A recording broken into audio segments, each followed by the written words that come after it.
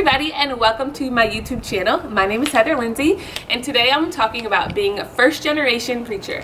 Now, to be honest with you, when God told me that I was going to preach in 2003, I was a little surprised. I remember sitting there in my small bedroom in Washington, D.C. when I was there for an internship, and the Lord said to me, "You're going to preach the gospel of Jesus. Millions of people are going to come into the knowledge of who I am through the ministry. You'll travel all over the world and you'll share Christ." And I'm like, yes, that's so exciting. But then he also said, "You're not going to see it for about 9 years." Well, all right, then what am I supposed to do? It's almost like I know I'm called to do this thing, but I don't know anybody else that's doing it. I don't have the hookup. I'm first generation. My parents were not in ministry whatsoever. Then I met my husband, and his parents aren't in ministry either, but he also believed he was called to ministry. So we're first generation. And we have literally built our ministries from the ground up.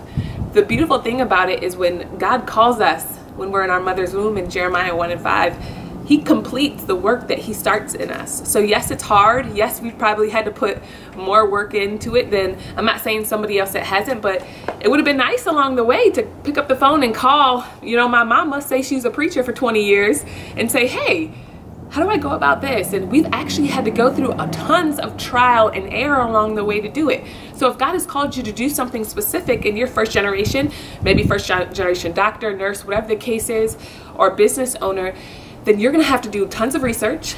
You're going to be very intentional with your time. You have to be very disciplined with your time. You have to be very faithful wherever God has placed you right now, because he's preparing you and teaching you and training you so you can do what you've been called to do. You'll mess up a lot. And I prayed for a mentor, a woman in ministry, to help me along the way. But did God send one? No, he did not send one to me for about 14 years. And he told me this. He said, "Heather, where I'm taking you, no mentor has gone." And I understand, because I feel like if I would have had a mentor, I would have called them every 5 minutes. "Hey, what do I do about this? What do I do about that?" I used to have a very clingy, dependent attitude, and I felt like God had to break me from that, so I would learn to trust in the Holy Spirit and not trust in how I felt that day, or, "Oh, I just need help." And it's almost like I would have depended on the mentor for the wrong things. And I didn't need a mentor. I needed the Holy Spirit. So even to this day, now God has surrounded me with amazing mentors and women in ministry and different things like that. But they're not my God. I don't run to them "What do I do about life?" I'm so used to running to the feet of the Holy Spirit. I'm like, "God, lead me, guide me." And then I go to them for wisdom, obviously here and there. But I'm thankful for this journey. Yes, it's been hard. Even when we planted our church, just getting legal paperwork. That's the first place to start. If you know God has called you to do something in ministry, going on LegalZoom and getting my trademark for Pinky Promise and just doing certain things. Those are things I didn't know about, but I've had to learn along the way. I've had to research. I've had to read books about, marketing, about starting a business. I listen to podcasts. I listen to YouTube videos. I'm constantly learning. I'm constantly reading books, because again, I'm first generation. We've had our church for 5 years now, and it's so exciting and it's amazing. It's in Atlanta, Georgia. But again, we've had to learn. We've gotten burned along the way, and it's been hard, but it's so worth it, because although you might be first generation, you have to remember that if God is leading you to do it, he's going to provide for you. He's going to take care of you. He's going to bring the right people. He's going to send the right help.